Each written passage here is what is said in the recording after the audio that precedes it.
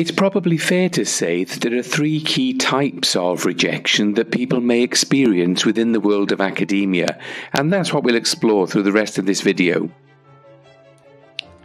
Probably the most significant form of rejection is when individuals consider that it's of themselves. They take it personally, but on so many occasions it isn't them, it is the others. I know that sounds a bit of a cliche to say it, but it could be that they've applied for a job that isn't quite right for them yet. Or maybe they've submitted an article for publication, and when they look back at the feedback, they can see that they could have done things differently or better. Of course, it's so easy for us to say, oh, don't take that personally, but look how many people do, especially when we face any form of rejection, and when it first comes, it may hurt. Maybe it's the person's first time to submit an article for publication, and they're now feeling rejected by this. But once you're over the original feelings of rejection, time to step away and start looking at it differently. Another significant form of rejection in academia is professional. Maybe you're applying for a job and somebody else is going for it as well. They get it, you don't.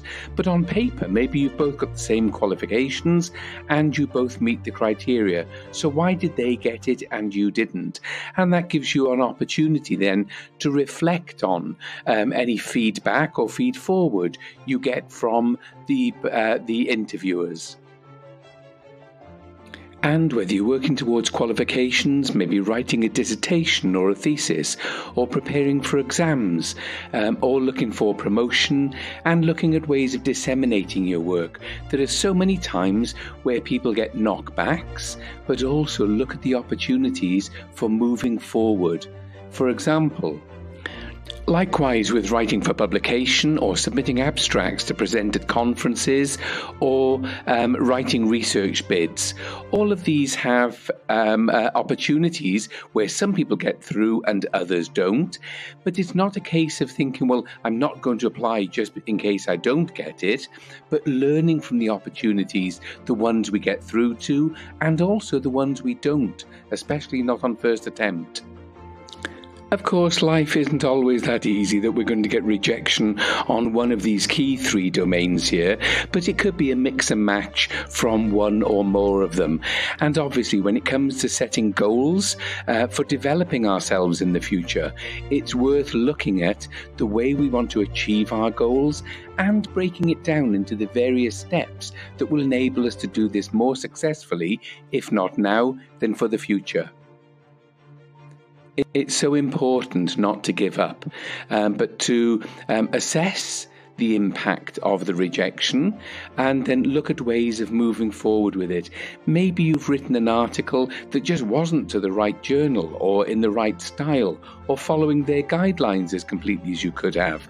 So, are you going to do this as a second attempt? Are you going to rewrite it and send it elsewhere? There are lots of opportunities, but don't give up. And finally, a term I love saying to so many of my students, maybe I ought not to, but it's so easy for me to say to them, get a grip. But by that, I mean 4 particular things. First of all, generate new ideas about your particular project.